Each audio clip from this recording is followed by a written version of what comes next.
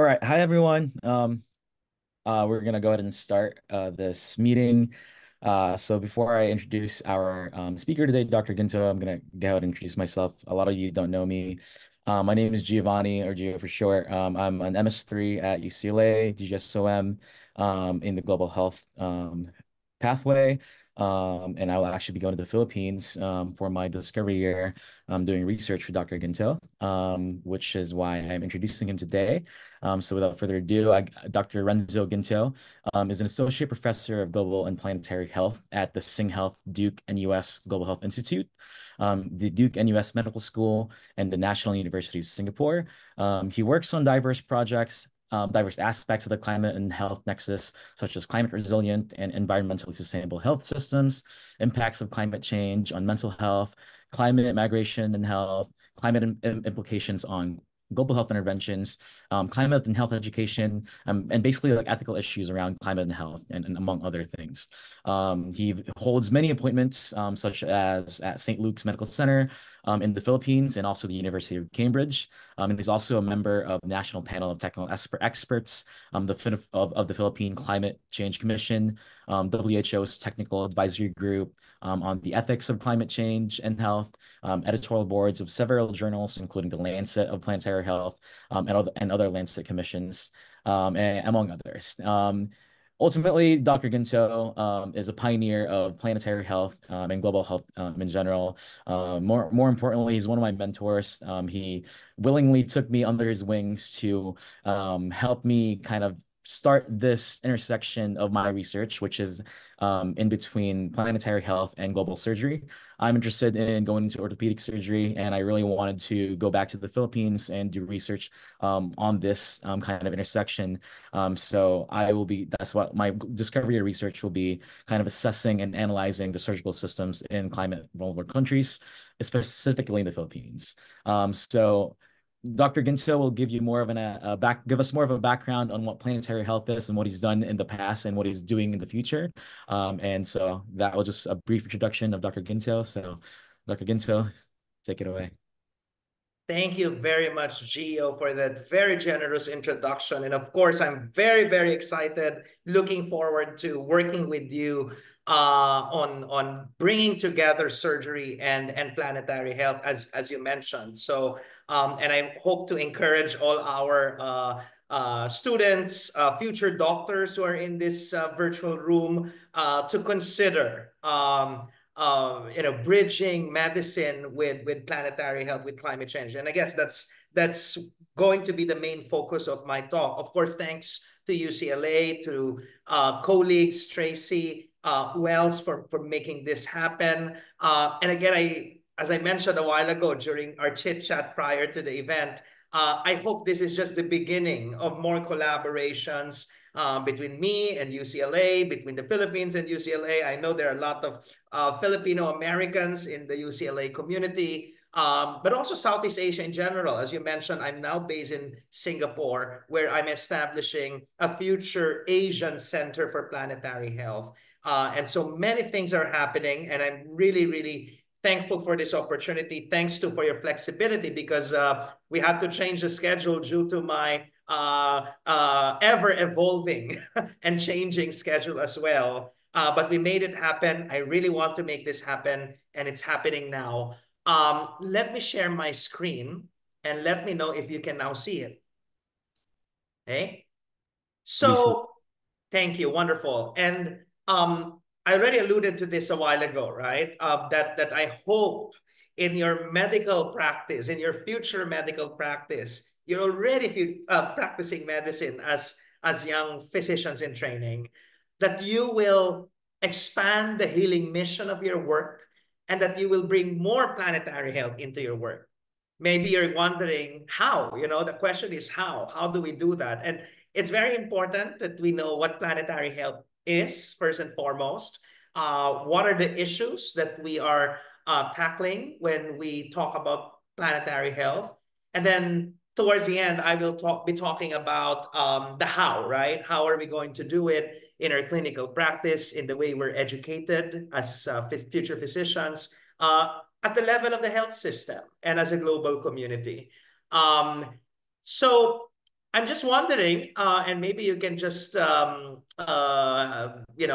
in the chat box or raise your hand.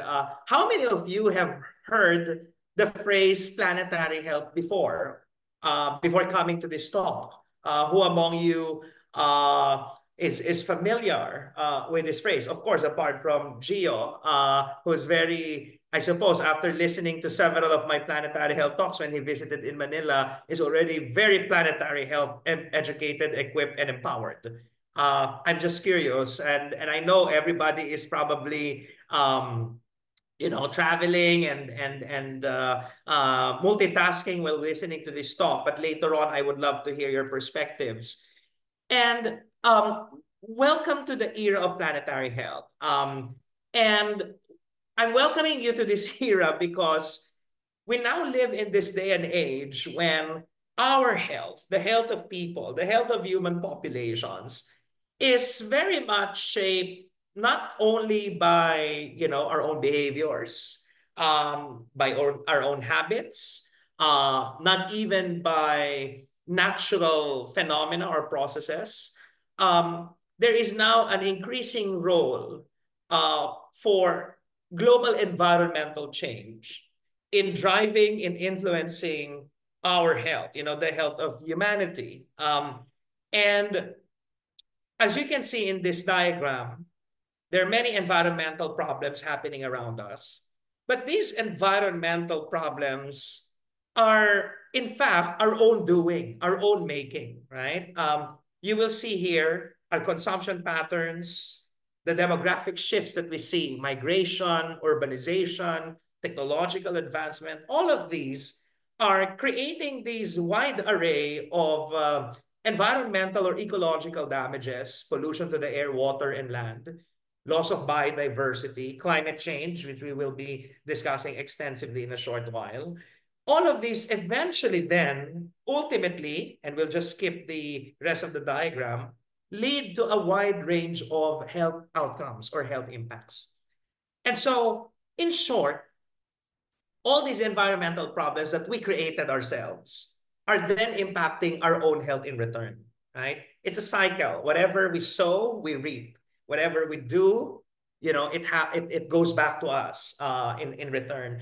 And that really is what the era of planetary health is about. I always remind my medical students in the Philippines, now in Singapore, and everywhere I lecture around the world. I always say, in this day and age, we now have two patients. On one hand, you have this kid wearing a face mask trying to protect herself from the unseen coronavirus or from bad air quality. But on the other hand, you have Mother Earth also wearing a face mask. Of course, not to be protected from the virus, but to be instead safeguarded from the myriad ecological damages that we have been inflicting on her as a result of our irresponsible human activities and decisions. So again, welcome to the planetary health era. We now have two patients, not just the people, but also the planet. And thanks to those who are already giving their initial insights in the chat box later on, maybe we can process them during the Q&A. So again, two patients, people and planet. We cannot anymore separate, the people from the planet. The health of people greatly depends on the health of the planet. And this is something that has been, I suppose, evolving or emerging for some time now for the past several decades. In the 1990s, there's this Australian epidemiologist physician, Anthony McMichael, one of the first to actually write about the linkages between climate change and human health. And he said in this 1990s commentary that the health sector must lift its gaze to bigger ecological horizons. This will require a radical extension of the public health agenda. So he's saying that we cannot anymore just be talking about health of people. We need to extend, we need to lift our gaze to bigger ecological horizons. Look at the climate, look at the configuration of our ecosystems, even our political and social systems. And then fast forward, you will see at the bottom, he is encouraging us to develop an ability to collaborate with unfamiliar disciplines such as climatology and ecology. So I always remind my medical students, my future doctors to be, that by the time you graduate from medical school, you should have at least 5 new friends who are not fellow physicians. Maybe one friend who is an ecologist, another an economist, maybe even a philosopher, because many of the planetary health challenges and questions that we've been trying to answer are deeply moral and ethical in nature, right? And so this is really an encouragement for all of you to go outside of your comfort zone, to be friends with different kinds of people from different backgrounds, different sectors, different disciplines. And that is part of this radical extension that McMichael was describing several decades ago. And again, this idea that we need to also start caring for the planet as we care for people. It's not a novel invention. It's not a new idea.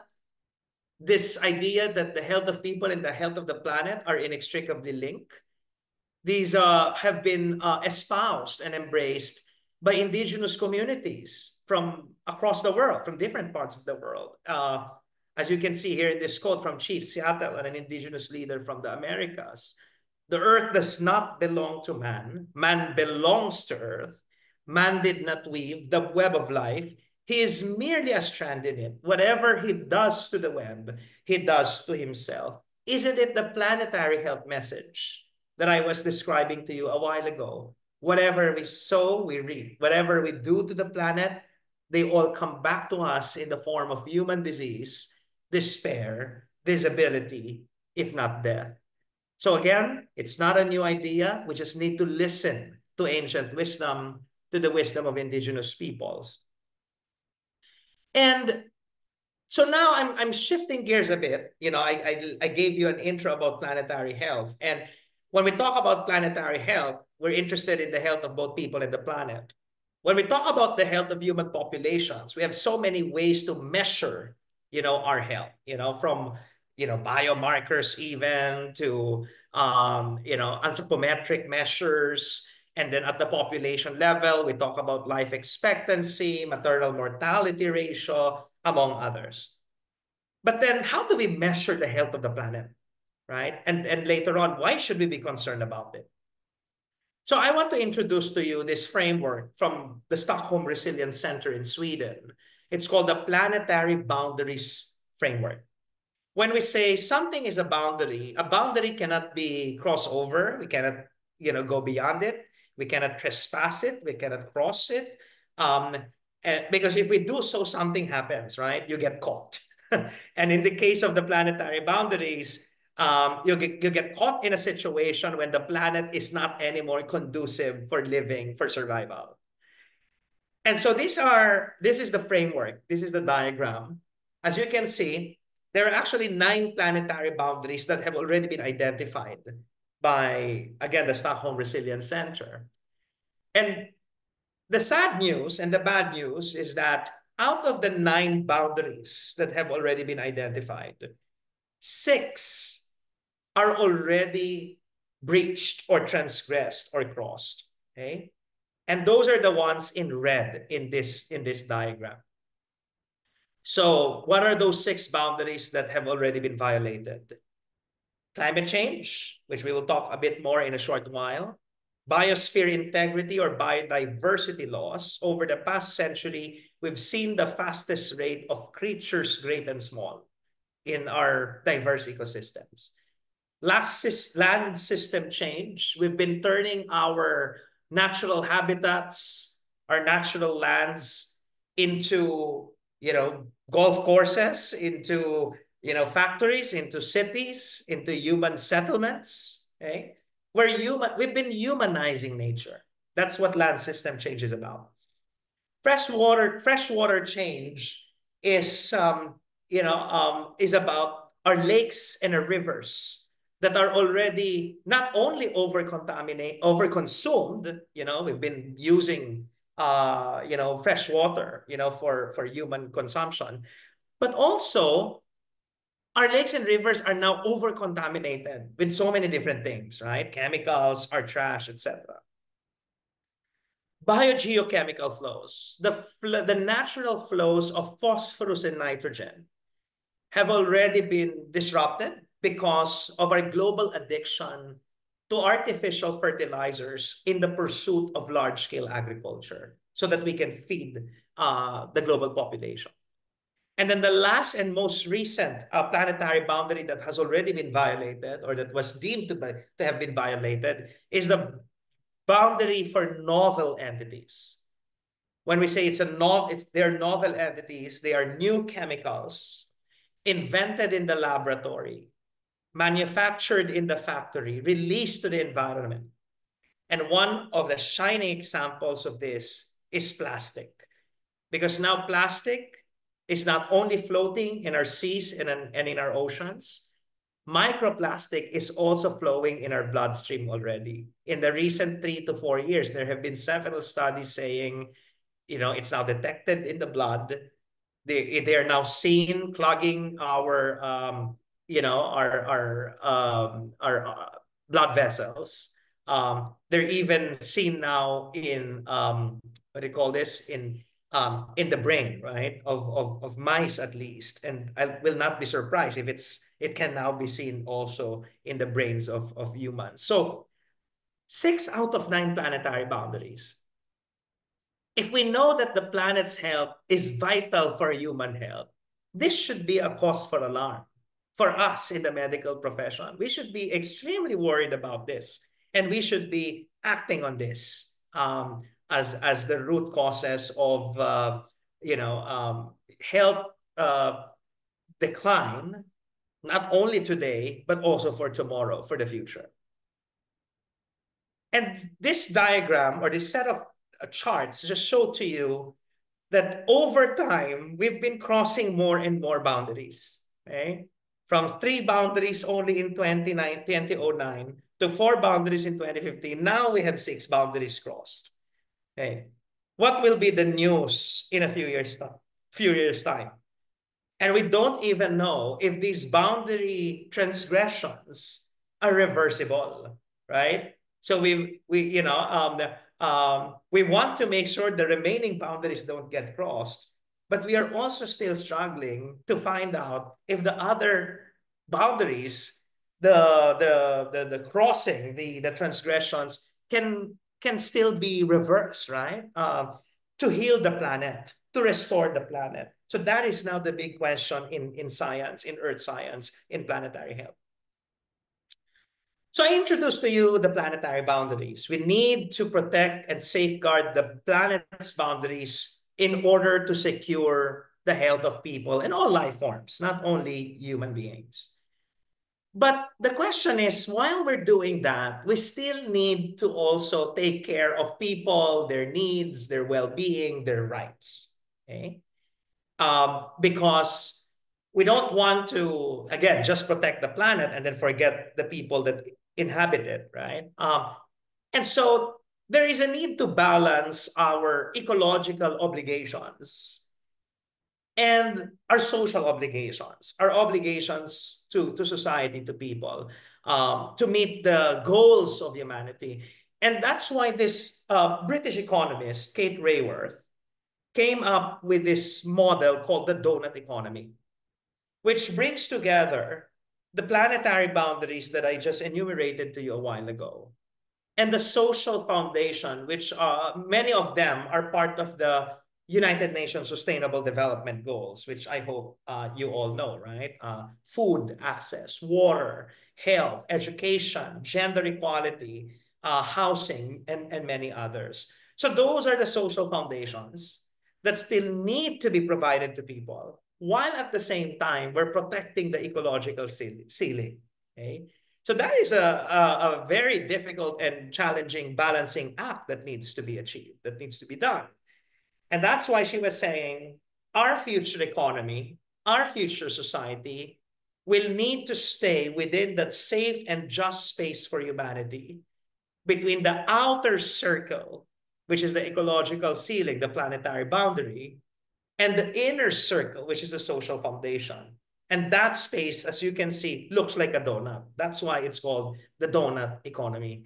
I highly encourage everybody who wants to be a planetary health champion and advocate to read this book, because it will provide you the foundational understanding on why the current economy cannot heal the planet, while at the same time it's not healing us, right? Because of, as you see, there's a lot of inequity around us, given the current economic system, and it's also the same system that destroys the planet.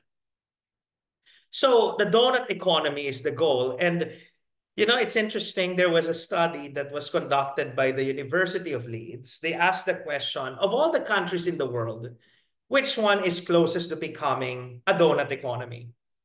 And I forgot to replace Singapore with the United States, but you can imagine that the donut of Singapore is very similar to the United States.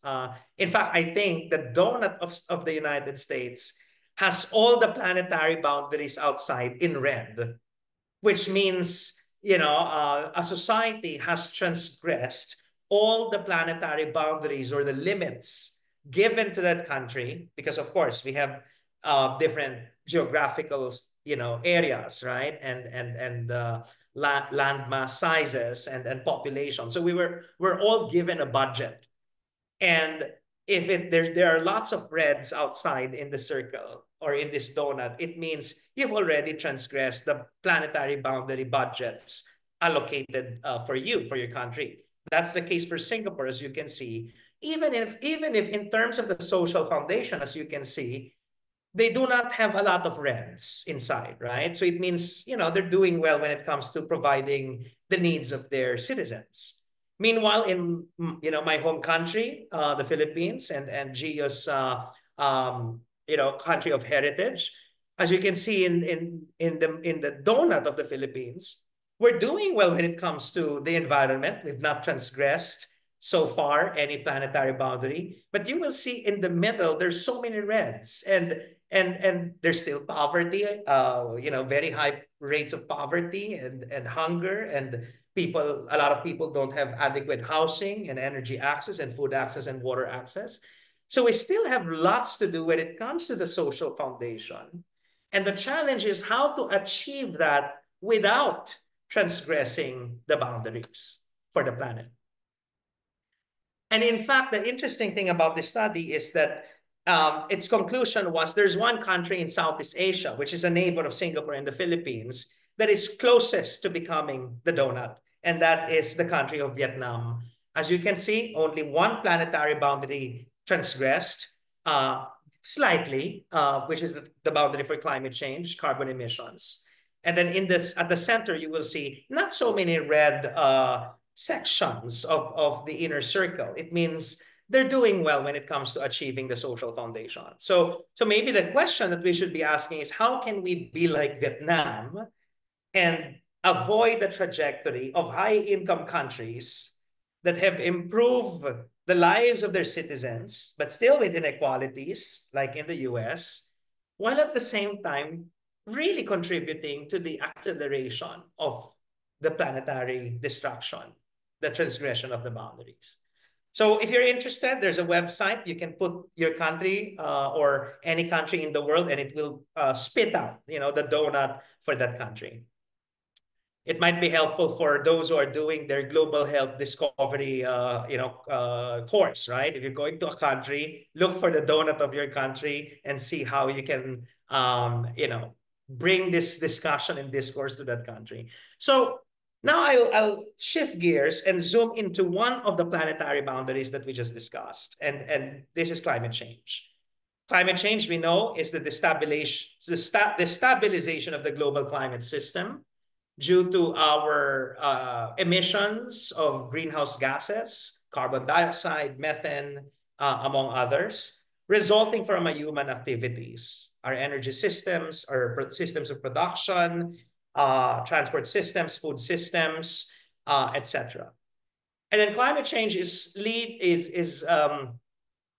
driving a cascade of major changes in the environment. There are subtle changes in the ecosystems, glacial loss, rising of the sea level, melting of the ice,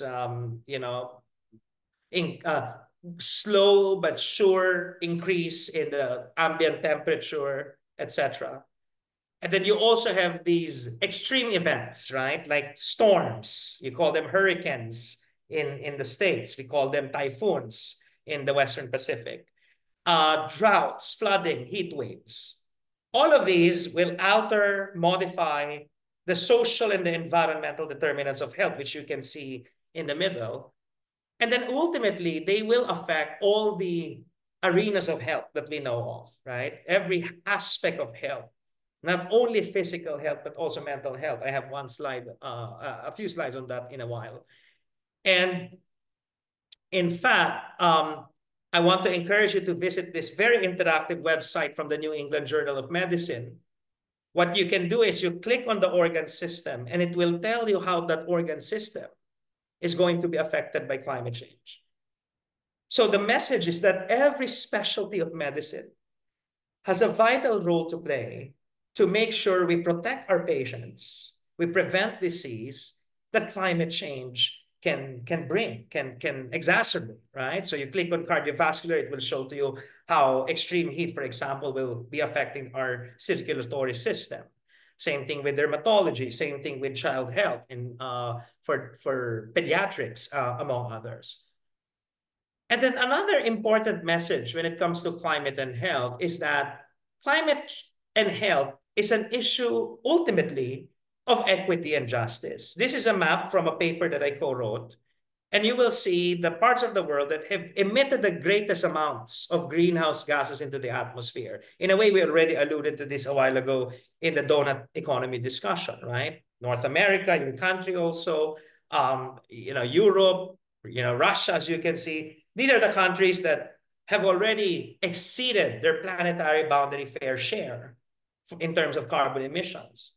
But then who are the countries that will bear the brunt, that will suffer the consequences of climate change and its health effects? You will see here, um, Africa, Asia, okay, Latin America, whether it's due to diarrheal disease, malaria. For heat, it's interesting. Almost the whole world is at risk, and maybe heat-related illness.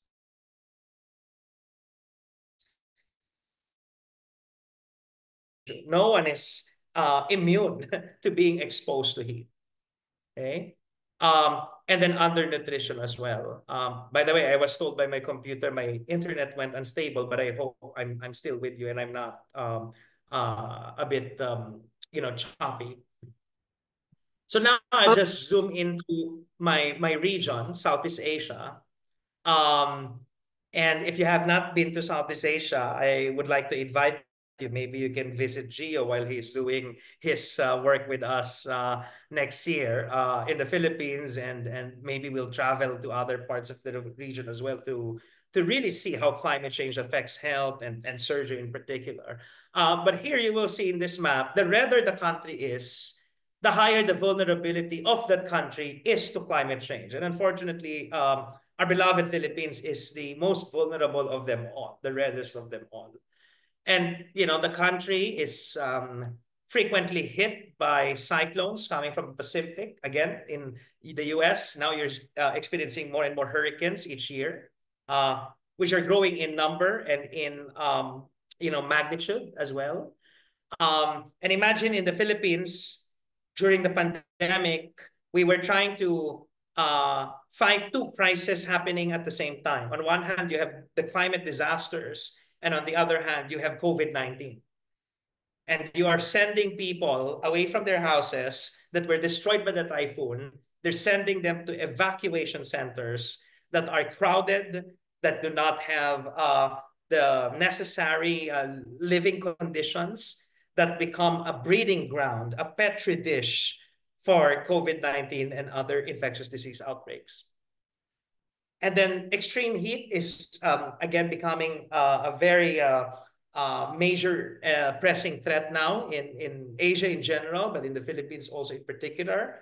From March to June this year, Asia has been hit by a massive and prolonged heat wave season, unprecedented in our history. And many of our health systems in this region are largely unprepared for heat. We're prepared for flooding, we're prepared for dengue and other diseases, but we're not prepared for heat. Unlike, for example, in the US, you already have some of the heat preparedness systems. Of course, I know you will say that they're still imperfect, right? And there's always room for improvement. But those are the systems that are close to absent in Asia still. And we need to make sure we're prepared for future heat wave seasons as climate change progresses. I already alluded to infectious diseases being impacted or influenced by climate as well. We know that climate change, and I will not belabor you with the details of this diagram, will influence the epidemiological triad. It will affect the pathogen itself, how it behaves, including the vector, like the mosquito or the rodent, in the case of, for example, leptospirosis. It will alter the environmental conditions. It will alter even the host response to infectious disease. But that's an area of interesting, research. How our immune system is going to change in hotter temperatures. But ultimately, what will happen is that the more familiar infectious diseases will continue to rise or will even resurge. The dengues and the malarias. And then on the other hand, you have new infectious diseases, many of them unknown. Remember, WHO calls them disease X. And there is a high chance that more disease X's will emerge as climate change ensues. So here is an example of a familiar infectious disease that is now expanding in geographical scope. Dengue, for example, you can't find that before in Europe and in many parts of the United States. Now they're all, the mosquito is bringing the dengue virus to many different places. And then I already alluded to this a while ago, climate change in itself could spark the next pandemic. Okay? And unfortunately, the part of the world where the next COVID might happen due to climate change is my part of the world, Southeast Asia. As you can see, it's the pinkest, but also some parts of Africa, some parts of Latin America. It's the global South. It's the developing countries, home to some of the richest, most biodiverse ecosystems where these pathogens, live and thrive in wildlife, where, you know, another pandemic might emerge because climate change is going to alter the configuration of our ecosystems, the behavior of our wildlife, etc. We talk about infections. We also need to talk about food. And we have a food system that is not only unfair in the way it distributes nutrition across the population. Some people get more nutrition, sometimes even in excess amounts. And that's why we have overweight or obesity. But I just want to give a caveat. Overweight and obesity are multifactorial issues. They're not just about food, but food is a major driver, right? Physical activity is another factor. But then on the other hand, you have people who are not receiving adequate nutrition. There's undernutrition, there's stunting, there are micronutrient deficiencies across the world, especially in the developing countries. But we also have the same food system that is contributing to the climate crisis because of carbon pollution. Our food systems use a lot of land, water, and energy. And we also have these same food systems that are highly vulnerable to climate shocks and stresses. When a hurricane happens, the whole farmland can get destroyed, and that can lead to less productivity in agricultural productivity, more food insecurity, and ultimately undernutrition in society. So this food system needs to be transformed, okay, to make sure they're not contributing to the climate crisis. They're also not. They're also resistant to shocks and stresses, and they are accessed by all in a fair and equitable way. And that's why there's a suggestion to move our global diet into what we call the planetary health diet. I will not go into the details. You can see the plate here. You can Google about it. But as you can just eyeball the plate, half of the plate is filled with greens and vegetables. Less than one-fourth dedicated to unrefined grains or whole grains, and then a very slim portion dedicated to red meat. And I know that many of our societies are still very meat loving. So this is going to be a major challenge. How do we transition our eating, our consumption patterns to a more planetary health oriented diet? And then lastly, for this section, climate change affects the health of our brains and our hearts. Climate change is a mental and emotional health issue. When there's a hurricane, a typhoon, forcibly displacing communities, the victims can, acquire post-traumatic stress that can last for weeks, if not a lifetime. And then people now, young people especially, are beginning to experience what we call climate or eco-anxiety, which is this feeling of fear and hopelessness and worry about climate change. And in fact, there's a 10-country study that was conducted that was published in 2021, and it showed that among the 10 countries studied, it's the young people from the Philippines that are deemed the most climate anxious in the world. Okay, you can see some US numbers there. I think for US, around 80% are saying they're climate anxious, but it's at 90, for a place like the Philippines. So, this is going to be a continuous problem, and we need to make sure we have the mental health services that can address these mental health impacts of climate change. And we need to also change our educational system, how to improve and or enhance climate literacy so people do not feel fear and anxiety, but instead they are given the tools to act and to cope and to survive. So, we now live in this climate planetary health era. The UN chief or climate chief says we have only 2 years remaining to save the planet. Scientists say we have 1.5, we have until 2027 to keep the global average temperature increase below 1.5 degrees Celsius. So the question now that we need to answer is, how can we be not part of the climate problem?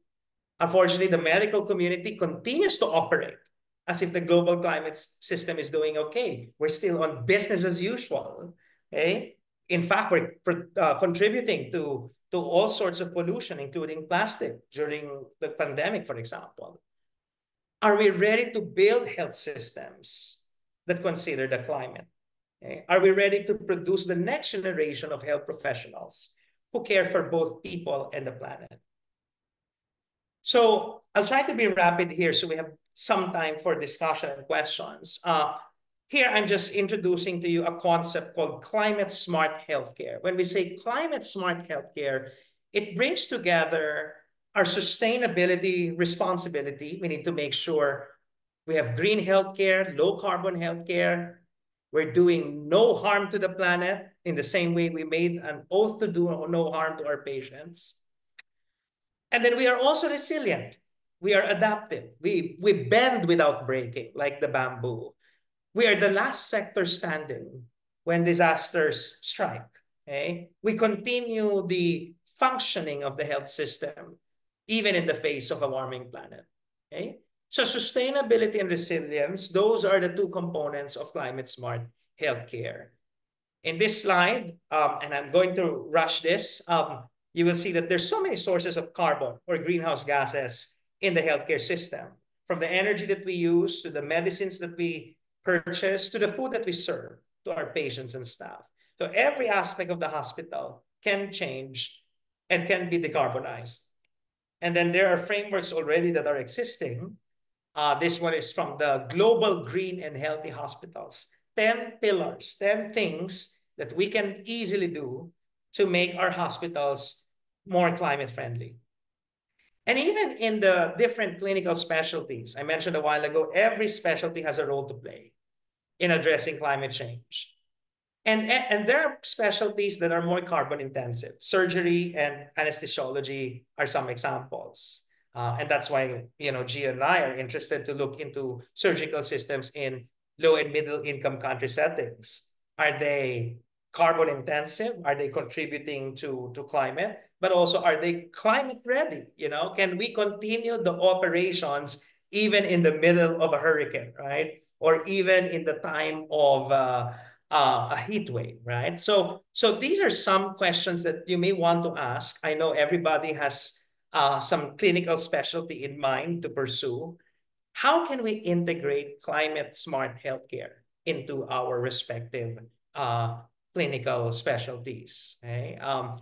And then climate resilient health systems. Remember, the other part is resilience. How to make sure the health system does not collapse, but instead recovers and recovers better than before and even transforms again in the face of climate related shocks and stresses. And here you will see a listing of what the things that we need to do. We need to invest in the health workforce. We need to have robust disease surveillance systems that are connected to the meteorological service, the weather bureau. We need to engage communities and really work hard in disease prevention and health promotion, which are things that are also familiar to us in the health profession. So we need to, again, invest in the different building blocks of the health system and incorporate climate resilience into all of these arenas of healthcare. We need to be more familiar with the use of climate data, okay, and how to use it to inform our decision making and planning in the health sector. So for example, this is just a map of my hometown in the Philippines. And what I did is, if climate change worsens, what will happen to the hospitals and the health facilities in my hometown? And lo and behold, many of them will be underwater if climate change will continue and if more flooding will occur. We need more planetary health education, and that's why I'm thrilled that UCLA is doing this. That we have this planetary health lecture, a special one for our future doctors. Hopefully, this will be embedded in the curriculum. This will be expanded in scope, and that there will be more opportunities for medical students and all health professionals to learn about these things, not only in the classroom, not only in Zoom, but through experiential learning, right? How can we use the hospital and the clinic and the community as a learning place for planetary health? And we need to work with other sectors and disciplines, which I already highlighted earlier on. Because every sector contributes to climate, every sector is also susceptible or vulnerable to climate, and every sector is connected to the health sector. So we have no choice but to work with the transport sector, the urban planners, the food sector. We already highlighted the importance of food, etc., in order to improve the health, not only of people, but also of the planet. So in the Philippines, we have this community called Planetary Health Philippines. Visit our website, planetaryhealth.ph, where we bring together people from all sorts of disciplines and sectors and geographies and even generations to work together towards advancing the health of people and planet. I'm reaching the end of my talk. I'll just show to you very quickly these final messages. One, there's no planetary health without climate justice. We have to make sure the vulnerable is given extra attention. We need to fight inequities, inequalities, disparities. We need to tackle the structures, the systems that create both health inequity and the climate emergency in the first place. We physicians are not only in the business of alleviation of symptoms, we are in the business of finding the etiology of the problem, of the disease, and finding a cure and finding an ultimate solution. We are now encouraged to embrace this new Hippocratic Oath. I invite you to look at this Lancet commentary that I co-wrote, where we envision, if we're going to rewrite the Hippocratic Oath, the physician's pledge, and write it in the era of planetary health, what will it look like? And we wrote there that we need to now embrace this additional responsibility for the care of the planet. Okay? And that is my encouragement to all of you. I think planetary health is an invitation to planetary humility. It invites us to shift away from this ego logical perspective. Oh, we human beings are at the top of the pyramid of nature.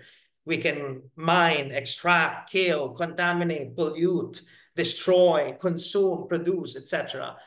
And instead, we need to shift towards a truly ecological perspective, where we human beings live in harmony with all creatures, great and small, with nature, and with all the other components of planet Earth, our one and only home.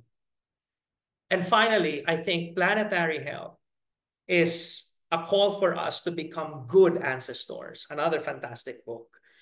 What we want is that in 2124, 100 years from now, the children of 2124 will read the history books, will look back to the past, and they will say that the COVID and climate generation of 2024, which is all of us in this Zoom, were good ancestors to them because we made the right decisions, not only for our own health, but also for their health and well-being as well.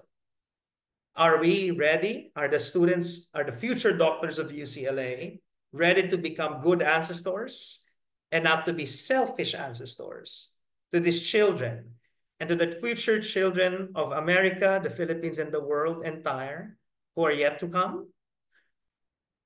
So together, let's advance the health of both people and the planet. Thank you very much. Thank you so much, Dr. Ginto, for that talk. I find myself hearing, I mean, I've heard you talk about this many times, but every time I hear you, I still am in awe of kind of this concept of planetary health that I myself didn't hear before talking to you. And I'm sure a lot of the medical students here present also have not heard about as well. Anyways, now we're going to open to questions from the group. Does anyone have any questions to Dr. Ginto about planetary health or anything else that he has talked about? And thanks to you, Gio, again, and thanks to those who are engaging in our chat box. We're seeing some activity there. Looking forward to more questions and comments and insights.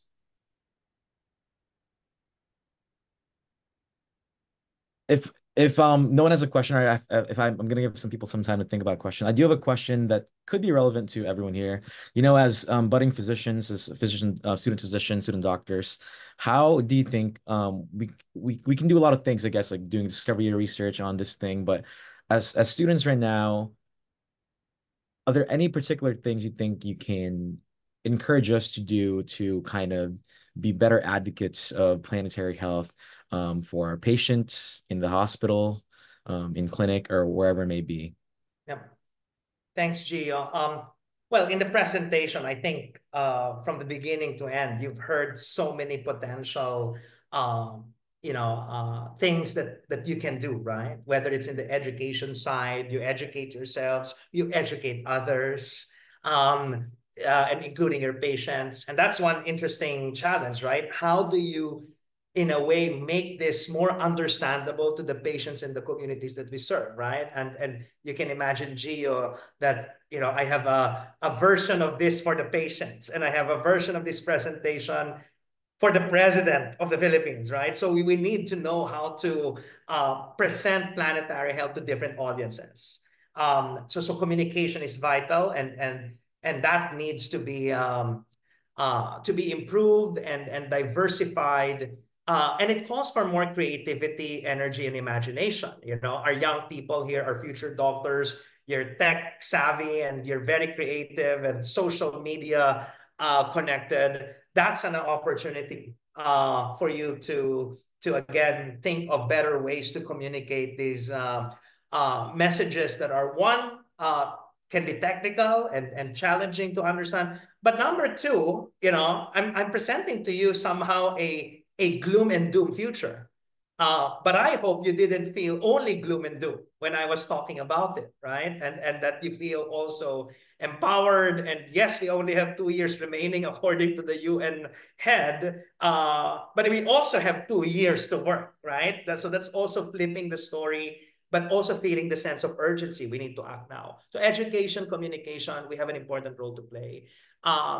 And then, in a way, I already encourage you because maybe some of you are already thinking, oh, what am I going to do in my future clinical practice? I will be a surgeon. I will be an OB/GYN. I will do emergency medicine. Start thinking how to incorporate this into your practice, right?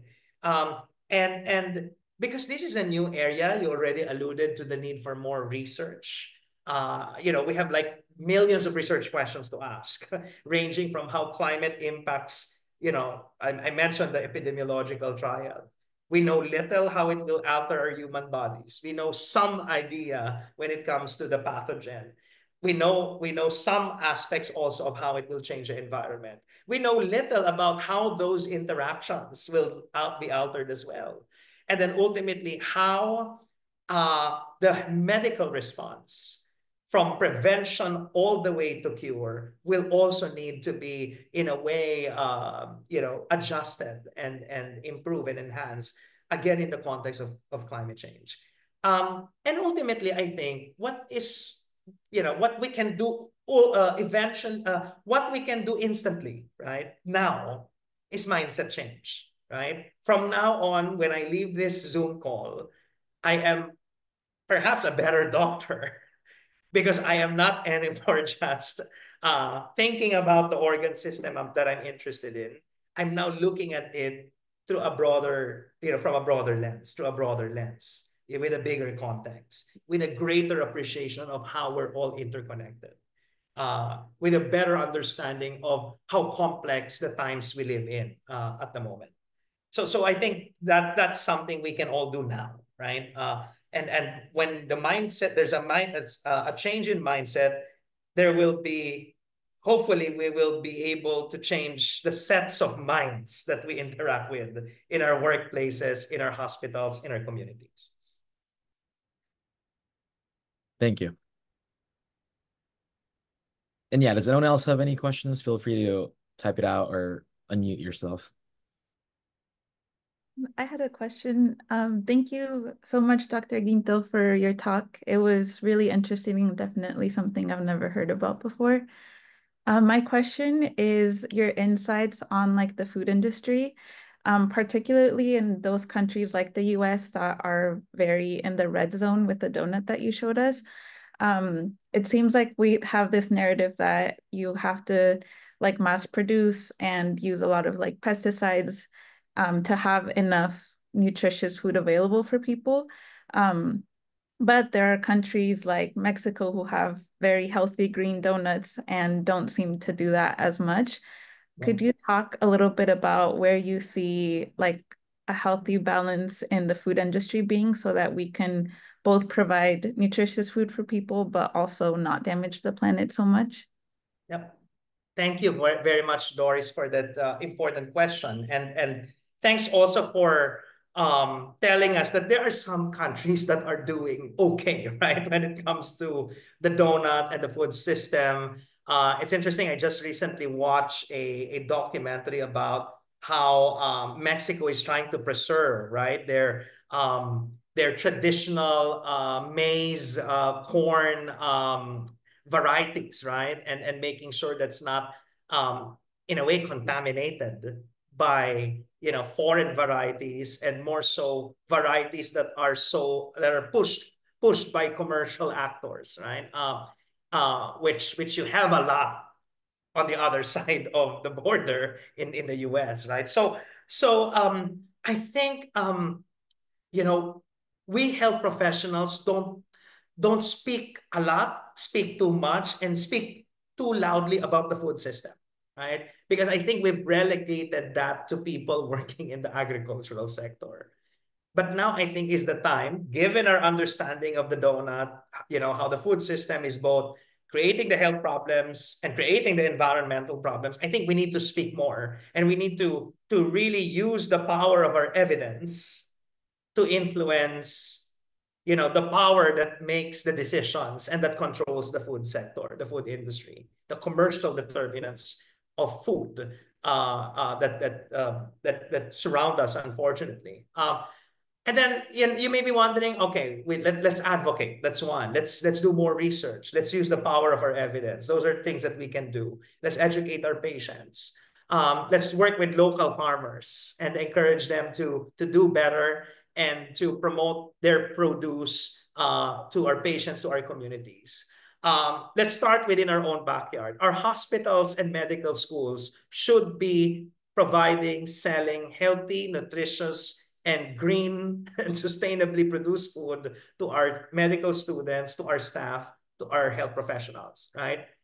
If we can't do that in our own backyard, why do we expect that change to happen in the broader society, in our communities?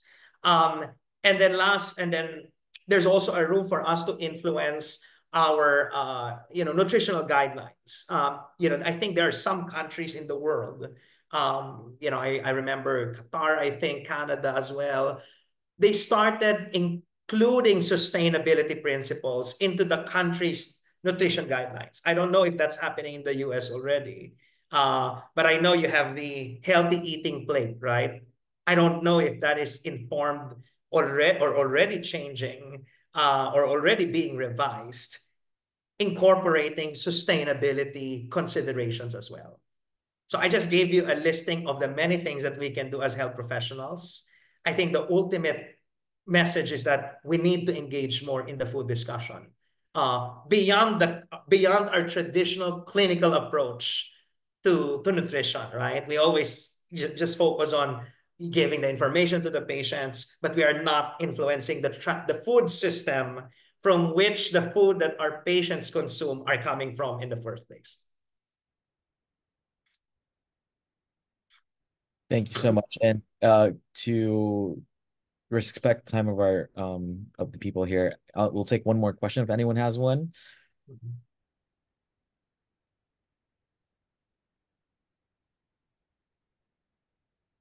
If not, you guys all have Dr. Ginto's email. Vegeta can send it to you. Please reach out to him, email him if you have any questions or about this feature, this field, or you can also reach out to me, or if you want to talk in person.